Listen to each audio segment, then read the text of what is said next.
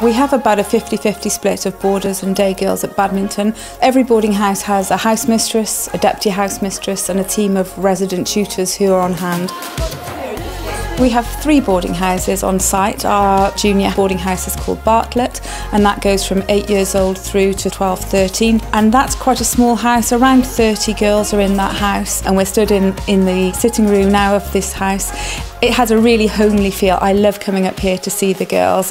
We ensure that before they go to bed at night, they've got their uniform and things laid out ready for school the next day and their bags packed. And these are good habits that they then carry through as they get older.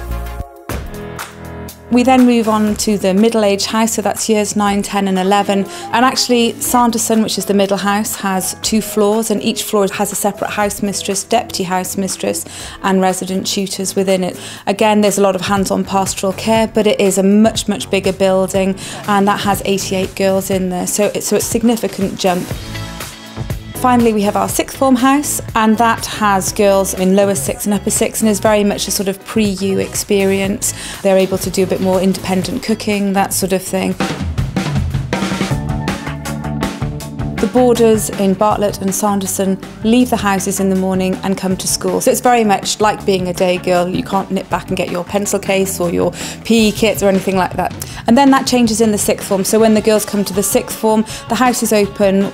So the day girls will arrive on a morning. They have their own study spaces and lockers.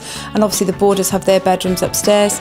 And they will come down, so they're very much mixed together. For me, the pastoral care underpins everything that we do here, because if a child is not happy and well within themselves, then they're never going to perform to the best of their abilities. And also we teach them about self-care, because it is that sort of longer term view of getting them ready for university and the wider world.